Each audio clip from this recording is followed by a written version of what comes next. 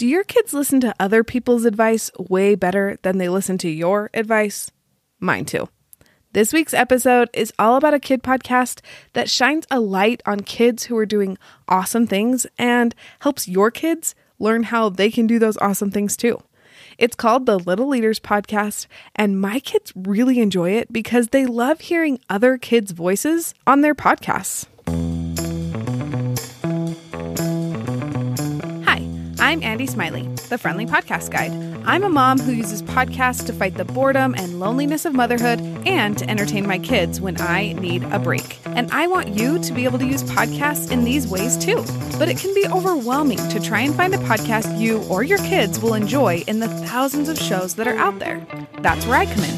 Each week, I talk about different podcasts with topics ranging from parenting to pop culture and everything in between. My episodes are short and they answer your questions about the show, so you'll know if it's a good fit for you or your kids or not. Now, let's talk podcasts. Tina Shepherdson, the host, describes the show like this. Lil Leaders is a podcast for kids that celebrate the traits, experiences, and actions that make leaders effective. We hear from real school-age leaders nationwide that are making an impact on our world today. And we close our time with a picture book recommendation supporting, inspiring, and inviting children to lead in our ever-changing world. Each episode is around 15 minutes long. Before we learn more about the vibe of the Lil Leaders podcast, we're going to take a quick break to talk about my guide to kid podcasts. So, obviously, this episode is all about the kid podcast Lil Leaders, but if you've never heard of kid podcasts or you don't really know what they can do for you as a mom, let me just tell you. I use them all the time, and you can too. You can use them when you're running errands with the kiddos to keep them from complaining the whole time, or when you need a mom break, you can grab an easy activity like coloring pages or magnet tiles, turn on a kid podcast, and your kids will be entertained for at least half an hour. And that's only the tip of the iceberg of ways you can use kid podcasts. And to help you figure out which one is best for your kids, I made a guide to kid podcasts.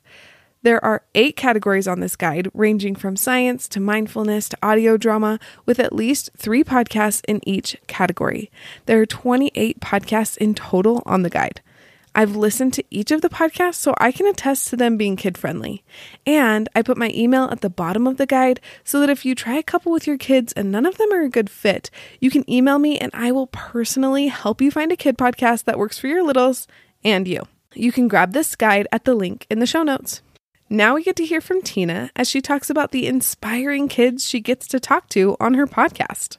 I am so excited to talk to Tina today about her kid podcast, the Lil Leaders Podcast, and I love kid podcasts. So I love kid podcasters. I'm so excited to introduce you to my listeners. But before we dive in, can you introduce yourself a little bit to my listeners? Oh, of course. And thank you so much for having me today.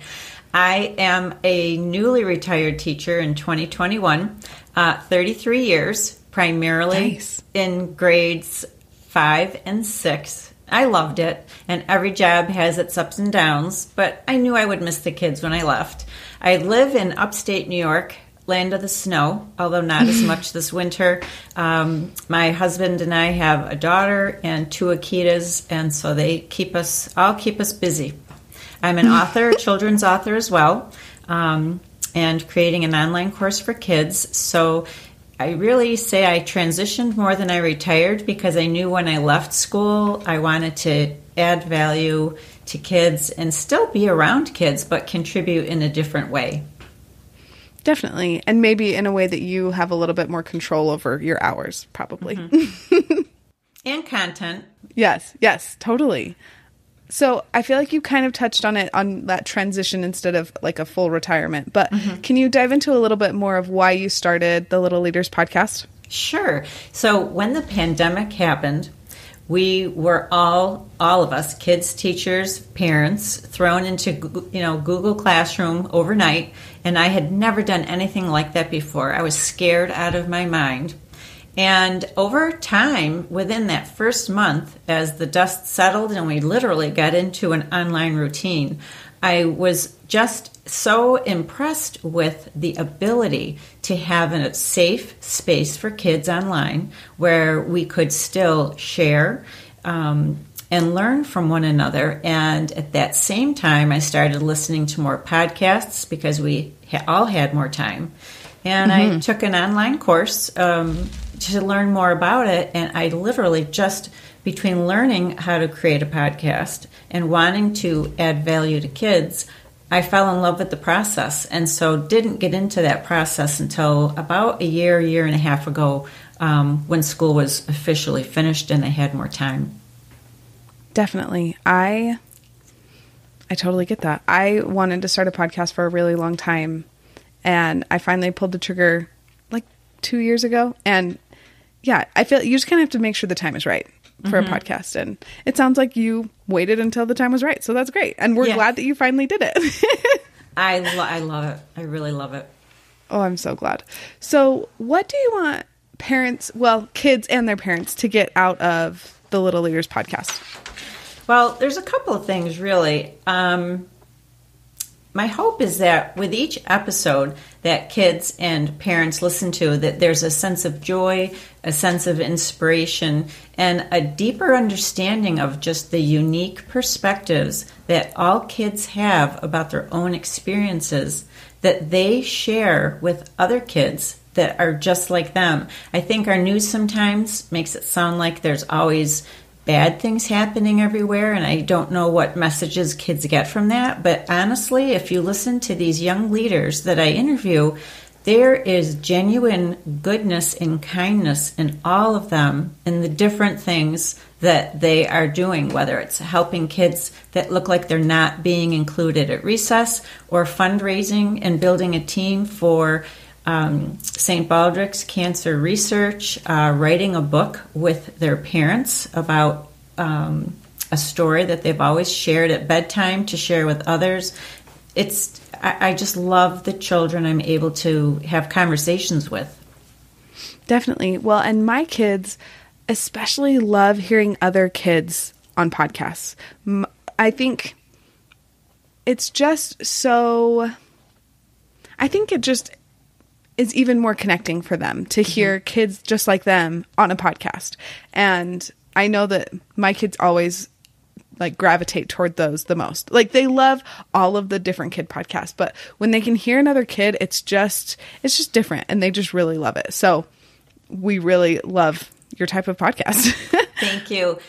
It's relatable. They all relate to each other so well. Yes, I completely agree. So I feel like we've touched on it, but let's talk about how you would describe the feeling or the vibe of your show.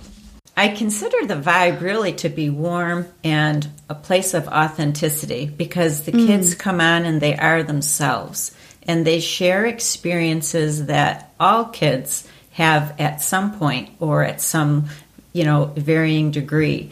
The conversations give you a glimpse into that child's life, into their personality, and the vibe also is one in which I'm so grateful that they want to share their experience with others, because they're able to make an impact to anyone who listens. Sometimes we, as kids, feel like we're the only ones going through something, whatever that something is, or we want to do something, but we don't think anyone else is doing it, so we're not sure.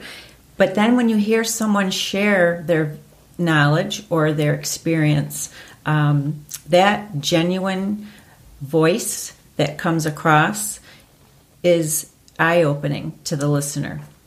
And so I hope they can walk away with a better feeling or perspective, and hopefully have a conversation with their family and friends. Definitely. Yeah. When I was listening to one of your episodes to prep for this interview, one of the things that I loved the most was how genuine the sweet little girl was. She was just like excited to be kind and excited to like be helpful. And it was just so sweet to hear her like just genuine like sweetness just come out. Yeah. It was just so fun to hear. And it's refreshing. Yes, definitely. So I like to ask all of the hosts that I interview what their favorite episode is, but to give you a second to think about it, can you first tell me, where can people find you, your show, social media, website, all of that stuff. Sure. So you can find me on my website, tinashepherdson.com, under the podcast tab, or go right to the podcast. It has a separate website, the Lil Leaders Podcast.com, and little is Lil instead of Little. I'm on Instagram, very active there at the Lil Leaders Podcast, and Twitter at the Lil Leaders Pod. And you can message me, email me, and I always get back to people within a day or two at the most.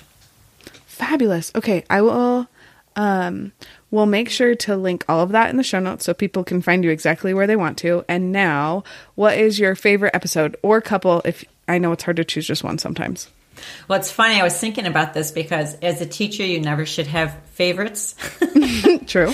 And I thought, my gosh, that's a hard question because every single guest that I've had in the short time I've been online since September has just added tremendous value, I think, to the listening community.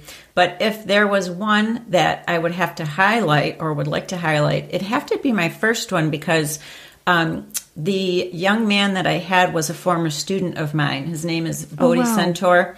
I had him in grade 6. I taught grade 6 for 18 years.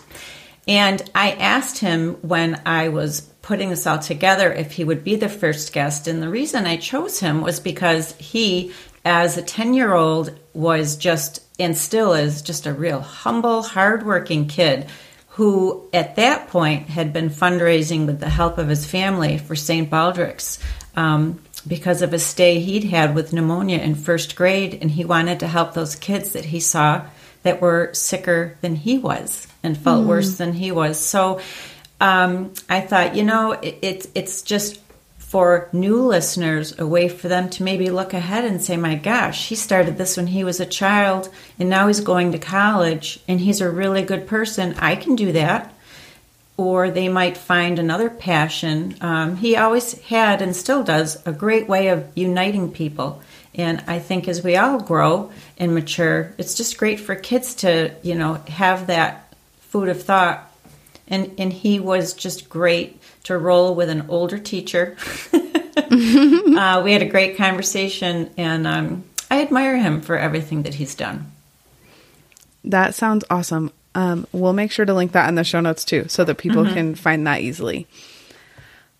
Okay, I like to ask kid podcast hosts about what age range do you focus on? I know that when you're making your show, I know that kids outside of that age range usually listen as well, but for moms to kind of get a ballpark or an idea of where to start, what is the age range you usually look at for the show? That's a great question. It's really targeted ages 5 to 11 or 12. Okay. However, as you say, hopefully it's more of a family experience and parents listen as well so that we can gently encourage good conversations about the things that the guests are sharing that can happen. So, it's really inclusive of everyone, but generally targeted for ages 5 to 12. Okay, fabulous. Then and I completely agree. And usually I feel like I have some really good experiences with my kids when I sit and listen with them. And then, like you said, we have those good conversations. But also sometimes I just need a break, and kid podcasts are an easy way for me to get that break. So I like having both options. Okay. Is there anything that you want to add that we haven't touched on yet? I have a middle grade book called Canines Unleashed, releasing in April, about a dog who wakes up one day to find out he's going to doggy daycare because his owner is going to kindergarten, and they don't want him. His name's Hank, and they don't want him home alone all day.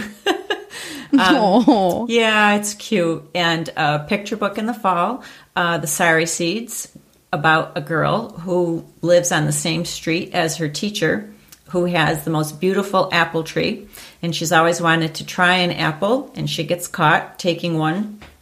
And it's about how she's going to face her the next day and how to apologize authentically. Wow, that sounds fabulous. Yes, I was that child. And I'm sure that you tell that I'll story never very forget well. It. Yeah, it turned out beautifully. And I'm creating an online course that will release late May, just to help kids in that same targeted age range, ages 5 through 12, just to work on confidence and connection in our ever-changing world with just fun activities. Nice. Thank you so much for being on the show today. It has been an absolute delight having a great conversation with you, and I cannot wait for my listeners to find the Lil Leaders podcast and enjoy it as much as I have and my kids have. Thank you, and what an awesome thing that you're doing, helping kids and families find these family-friendly podcasts. I'm just really glad to help. We love kid podcasts, and more families need to know about them. So I'm just glad we can help. Thank you so much. Isn't Tina just delightful? I'm so grateful she uses her platform to elevate and inspire kids. If you know someone or a family who could use the Lil Leaders podcast in their life, will you share this episode with them? Also, if you're looking for another tool for your parenting toolbox, grab my Kid Podcast Guide. Talk to you soon.